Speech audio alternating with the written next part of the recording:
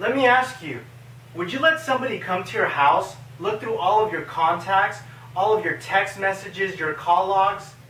I didn't think so. So why are you letting companies do that now?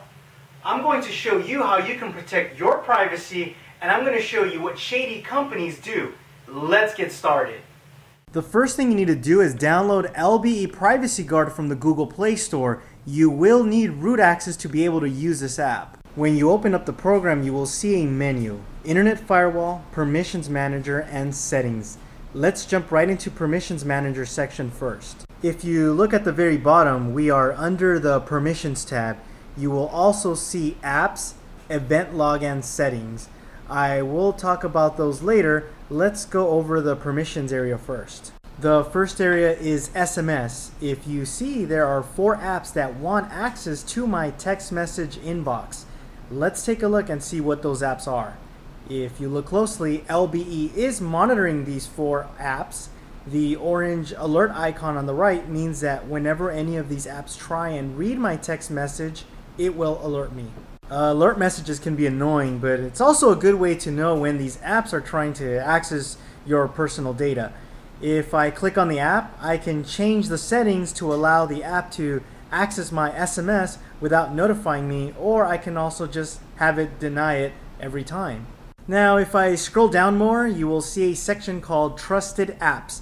These are generally built-in apps that came with your phone.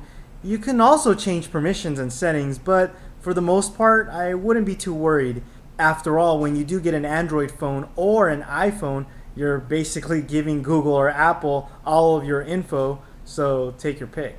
Let's go back to the previous menu and see the next section, which is Contacts. 15 apps want access to my contact list. Let's see what those apps are. Looking at this list, I can already tell you it's not looking good. Why does Swipe want access to my contact list? This is a keyboard app. It doesn't need it. This is where I love having prompt instead of deny. I want to know when these apps are trying to get my information. Let me tell you, I've caught them red-handed. While web browsing one day out of nowhere, LBE prompts me a notification that Swipe is trying to read my contact list. Here's a screenshot I took to show you guys. The next section is call logs. These 15 apps want to view my call logs. Chase Bank wants access to my call logs. Why do they need access to that? If you look, I would say almost all of these apps should be blocked. I mean, I could see Google Voice as an exception. Let me go ahead and allow it. The next section is position, in this case GPS location. These 30 apps want to know where I am at. Now, most of these are legitimate, not Angry Birds, but for example Flickster. If I want to find a movie close to me, it will need to use the GPS permission. Let me give you an example of, say, Yelp. If I load the Yelp app, LBE will immediately prompt me and ask me if I want to give Yelp permission to my location. I can also checkmark remember my choice, so whenever I load Yelp again, it won't ask me. The reason Yelp needs my location is to allow me to search for my best restaurant from my current location. If I were to deny it, then it wouldn't be able to know my position and give me accurate results. Now let's go ahead and do that again, but let's deny it permission. When I do a search, I get an error message. Now, this doesn't mean I can't put a city or an address and have Yelp find the nearest restaurant. This all depends how much information and privileges you want to give these companies. The next section is phone ID. I wouldn't worry too much about this. By default, these are all given permission, but of course you can change it if you wish. If you notice, this next section is broken by a category called money. This area is where LBE protects your pocket. It blocks apps from accessing permissions that could cost you money. Let's take a look at Send SMS. 5 apps want permission to send SMS. Why would an app like Best Buy need to send SMS? Is it trying to spam my contacts with specials?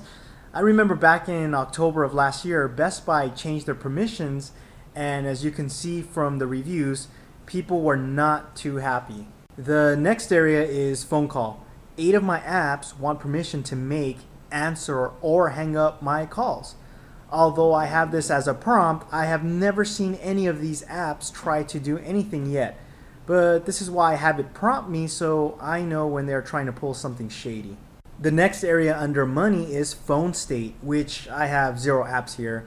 And last but not least, we have call monitoring. 4 apps want the permission to monitor incoming and outgoing calls, including control of my volume. As you can see, by downloading apps, we are giving them access to lots of personal data when it's not necessary. The next tab on the bottom shows us all of the apps and how many permissions they are requesting. By clicking on the app, we can see and modify any permissions the app is requesting. Event log shows a history of things that have happened. For example, you can see what apps have been allowed to do things or what apps have been denied, and also the time it happened. You can clear the event log, which is nice, and I like to do that so I can see my daily activity.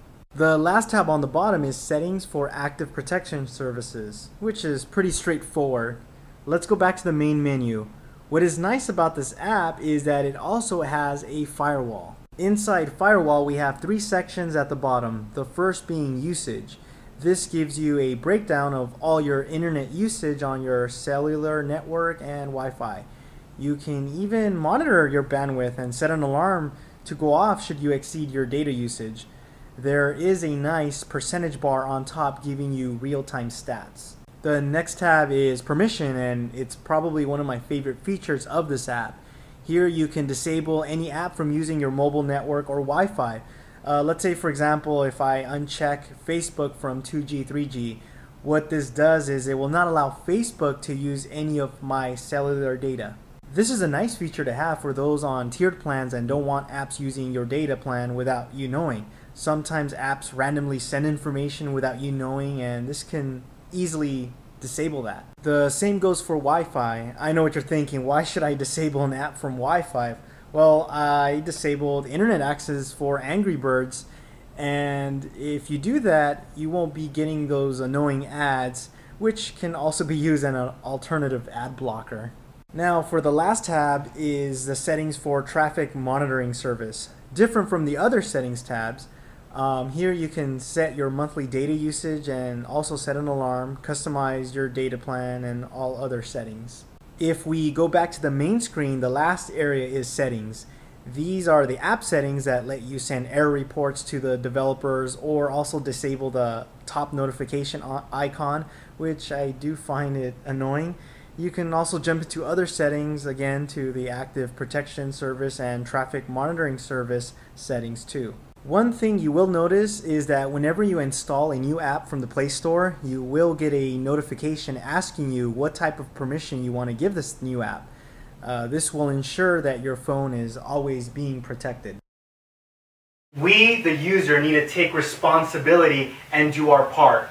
It's not so much that these apps want to know everything about us and what we do. We need to ask ourselves, how secure are their data centers? Who has access to our data? I hope you guys like this video, and I hope that this will make you more aware of what's out there so that we're not so careless in installing apps. Please share this with all of your friends and family. Let them know. Again, thanks again for subscribing, and I'll see you in my next video.